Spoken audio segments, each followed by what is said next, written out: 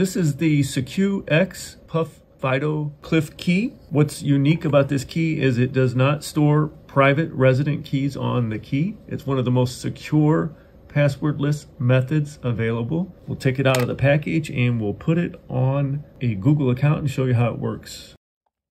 Taking it out of the package.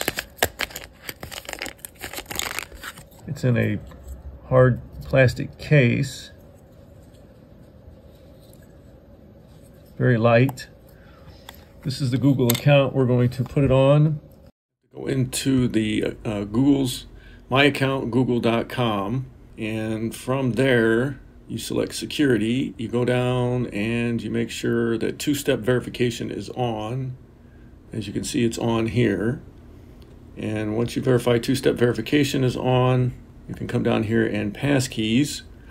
And here you can create a pass key. Now this is a little confusing because it's saying create a pass key, which can be electronically stored on a phone or a computer or some other computing device. But in this case, we're going to use a hardware security key from SecuX, the FIDO2. So we plug that key in to the iPhone in this case, and we're going to click create passkey, and we're going to say use another device. That's important. I know it's confusing, but that's what you have to do. And there you can select security key and press continue. And the security key is blinking now. We'll press the little contact button on it and we'll enter a previously set up PIN. If you did not have a PIN on it, it would prompt you to create one. So we'll press continue here. It's blinking again. We press the key and it's that simple. Passkey created on your account. You'll get an email notifying you of that and you click done.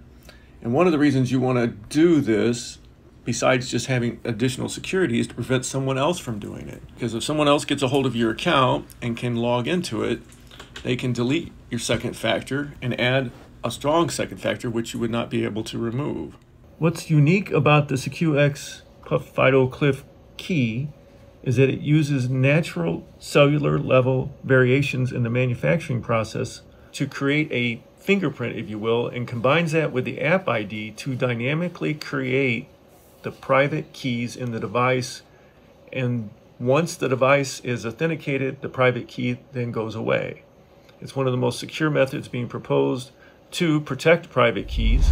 These keys can be used for passwordless login, making account security both secure and convenient.